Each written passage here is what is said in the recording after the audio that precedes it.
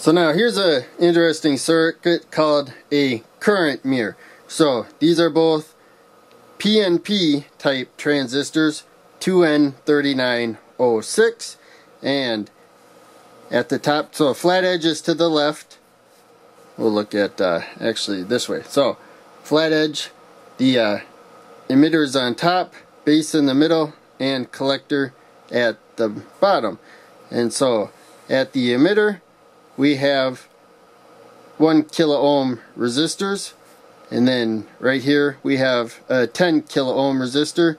The 10 kilo ohm resistor comes from the collector there, and I just have it here. We're going to move it to the ground rail, but I have it here. We're going to take a current measurement coming up, and the base of both PNP transistors are connected via this jumper, and then this jumper connects the base to the collector of this PNP transistor. So now we're going to measure the current that will come out of that resistor when we connect it to ground. And so we're just going to put the black probe directly to here, which connects to ground, and then we'll put the red probe to the resistor, and you see it's 0.74 milliamps. So now we're going to take the resistor that we just measured the current from and connect it directly to ground. Well, it's still connected to the collector of that PNP transistor. So it's the same amount of current's flowing through there, but it's not flowing through the meter.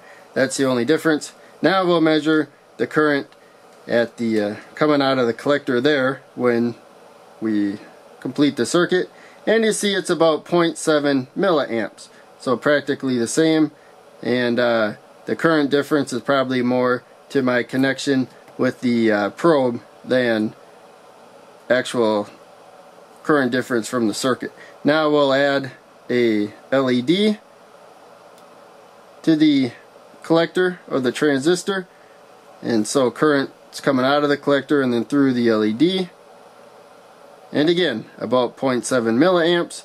Didn't really change, and I'll even add another LED.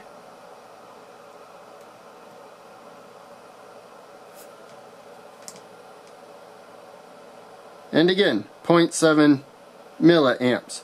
And normally, when you add an LED to a circuit with a 9-volt power source, generally you lose about 20% of the current. Whereas as you can see here, even as we add the LEDs, the current stays basically the same. So that's why it's a current mirror. You set the current by here, and unless you add too much to this side of the circuit, it outputs the same amount of current, even under changing conditions.